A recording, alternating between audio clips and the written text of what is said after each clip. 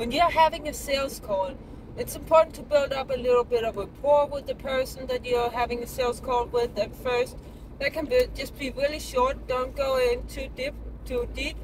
That can be stuff like, so where are you calling from, and how's the weather there, or something like that. But don't make it more than a minute usually, because you don't want to go off on a tangent and talk about something that is completely unrelated to what the sales call is about, because then the person that you're having the call with is going to have the thoughts are going to be on something else. And also when you're having the call, maybe they say something and you want to add something or say something related to that. You want to go off on a tangent, like if they say, yeah, I would like to go to Bali or so, then maybe you have been to Bali. Don't start to talk about that, because it's gonna get the person's thoughts in a wrong direction.